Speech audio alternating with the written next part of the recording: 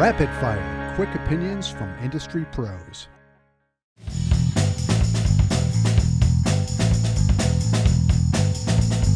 The biggest threat is complacency.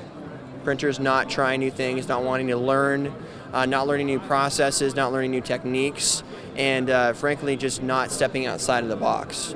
Printers that are not doing the printers that are learning, printers that are trying new things, getting into new markets, trying stuff out, and working very hard at it are succeeding. I would have to say is competition for online. If you don't have an online presence, you need to get one as soon as possible.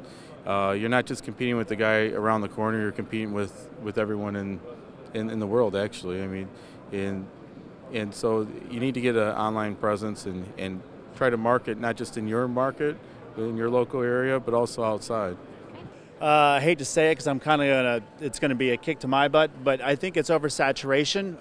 More and more people getting in, similar to car wraps of a few years ago.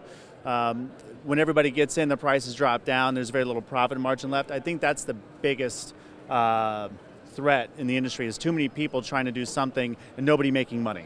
For more printwear videos, visit printwearmag.com.